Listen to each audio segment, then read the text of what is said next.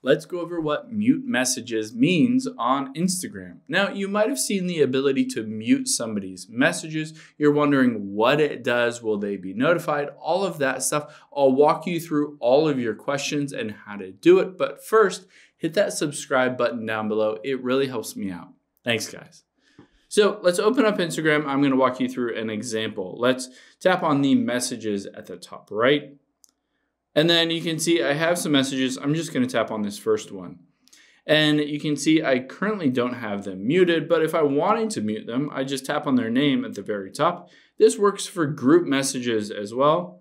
So I can tap there and you can see right under their name is a little bell. So I can tap on it and I can turn on mute messages here.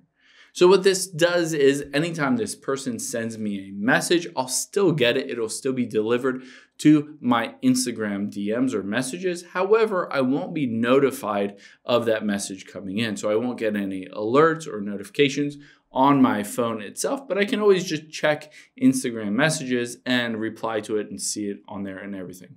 The key thing here too is that the other person is not notified when you mute their messages. They won't get any kind of indication that you've muted them. They'll send them just the same as they normally would if they were unmuted.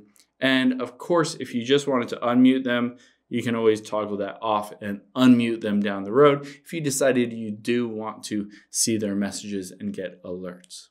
Hope this helps. If you have any questions on that, leave them in the comments down below, and I'll catch you on the next one.